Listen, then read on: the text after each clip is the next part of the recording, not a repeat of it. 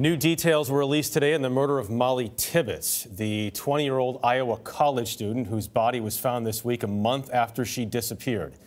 Adriana Diaz is in Brooklyn, Iowa tonight. 20-year-old Mollie Tibbetts died from multiple sharp force injuries, according to Iowa State Medical Examiner. They ruled her death a homicide.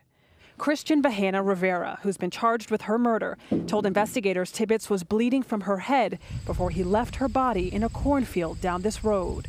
The owners of the dairy farm where Rivera worked said he used false identification to pass a background check.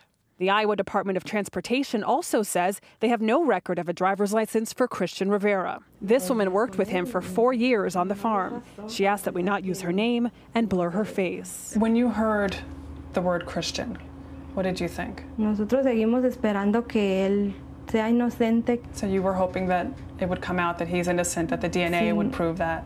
She says in the 5 weeks since Tibbetts' disappearance, Rivera reported to work every day, acting normally.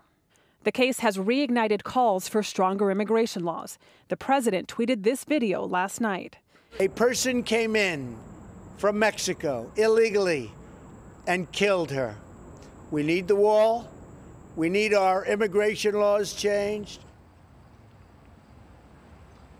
Rivera's co-worker is an immigrant, and in response to the president's comments, she said there are bad people in every race. Mollie Tibbetts' aunt told us she doesn't want Mollie's memory lost among political agendas. The funeral has been set for Sunday. Jeff? Adriana Diaz still on the story in Brooklyn, Iowa.